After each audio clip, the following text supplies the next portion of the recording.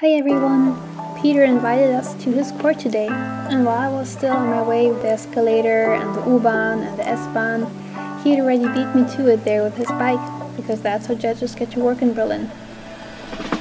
Hi students, I welcome you here in Berlin in the center of the city west, in front of my courthouse. Very old building, one of the few buildings which survived the war, and unfortunately we do not have you here. Normally in the last years I have my students in presence here, but nowadays we must do it like this.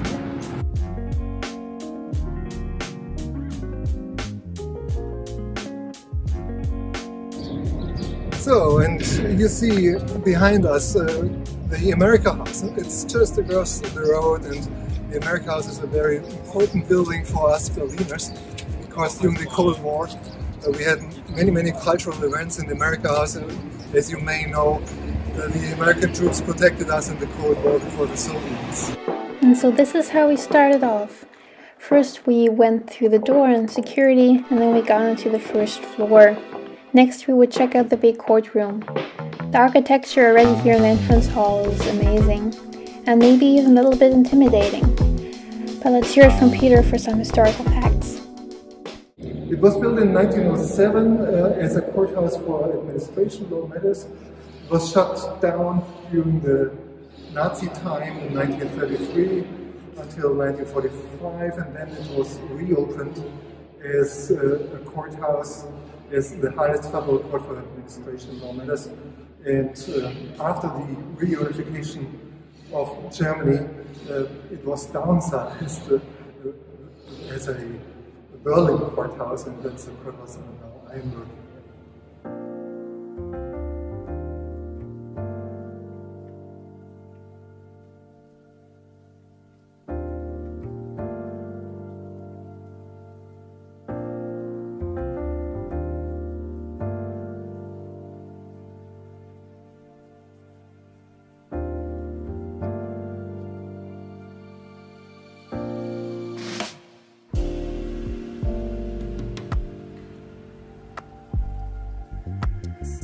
This is the biggest courtroom we had a look at, and you can see from the pictures it's huge, and it's the only one that can be used in pandemic times.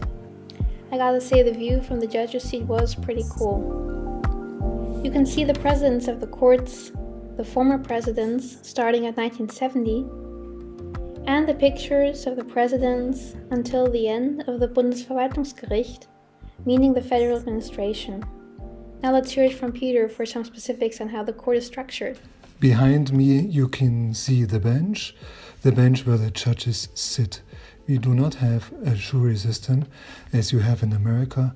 We only have a system which works with professional judges, and if you look to the right and to the left, you see the tables where the parties sit. The plaintiff's party, the defendant's party. This courthouse deals with administration law matters. It's something that the Prussian government and the Prussian legislator introduced in the 19th century. And in this courthouse, many cases have been decided. In particular, the most important ones, like cases regarding the building of nuclear power plants or regarding the building of airports. So we are in the same room, in the same courtroom, and behind me you see a balcony. And just a question for you. What do you think the balcony was for? I can imagine you might hesitate to answer. Some of my students in former times thought that that was where the Secret Service was sitting, but that was not the case. The balcony was made for the musicians, since the president of this courtroom used this room also as a party room, and the musicians played for the parties. And as we left the courtroom, we had a closer look at our surroundings, at the sculptures and the figurines, and I asked Peter if there was a story there. Outside, behind me, you see Justitia, Goddess Justitia, who oversees the judiciary and who is important for us judges because we have to decide the cases only according to law. And we are not bound by any other superior authority. Justitia protects us. And now we can go over to something that is very disturbing and should be in your mind if you work as a lawyer. As you see here, we have a table where all the judges who worked here during the Third Reich and had a Jewish background are listed. And as you can see, 25% of the judges had a Jewish background in this courthouse. And during the Third Reich, you can imagine what happened to them. They were forced to quit the services, and many of them had to emigrate. And some of them, for example, Mr. Kroner here, was even murdered at one of the concentration camps. You should keep in mind, dictators, the first thing they do, they want to destroy the justice system.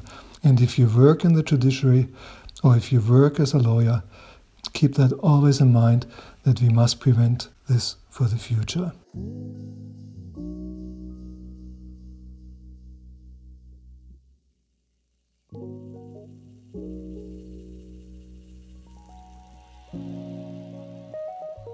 So, with a lot left for us to think about, we decided to head back down in order to find out what judges do when they're not thinking about the integrity of our justice system and Justitia. So, we are here now on the first floor, as you have seen. First, here is our library where we have to work. It's a tough job as a judge, you can imagine. That's why we have on the opposite side our lounge where we can relax.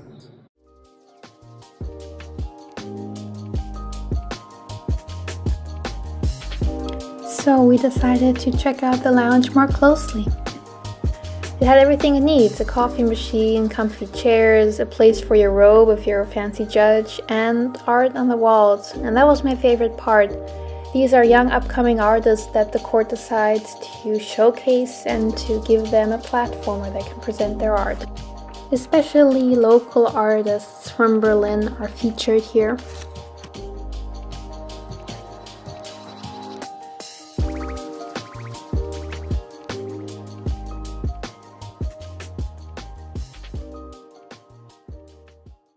I think I could have spent all day on that balcony, but duty called, and so we headed on down to check out Peter's office and to find out where the real work happens.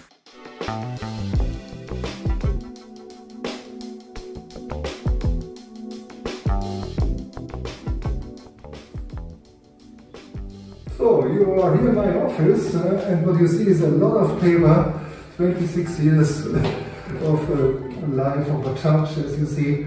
All what I wrote as a professor as well, some of my books, but some of my old cases you see here in paperwork, but that is not the usual way we work today, but I collected it, of course, and in a few years when I will be pensionized, and then I will throw it all away.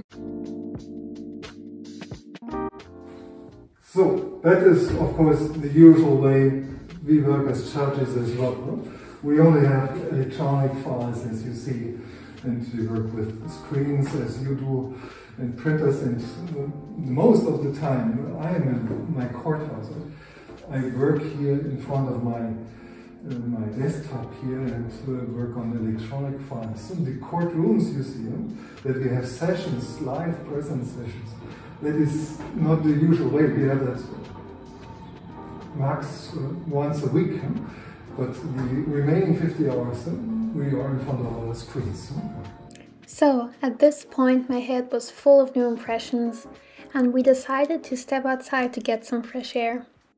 And now in our final location here in my courthouse, and that is our park, our little park.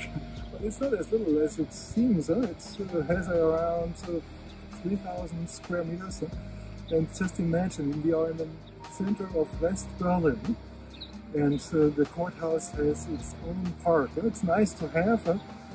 Unfortunately, we do not use it very often because we have to work, of course, but sometimes we make our summer parties here, and it's just nice to have, and we are all happy that this has not been sold yet, but I can imagine we run out of money in Berlin. They will sell the last park here in the middle of the center here, and so we lose it. That would be very unfortunate. And so I got back to the S-Bahn and headed home. I think my main takeaway from today was that there's so much history all around us in the things we see and the things we do.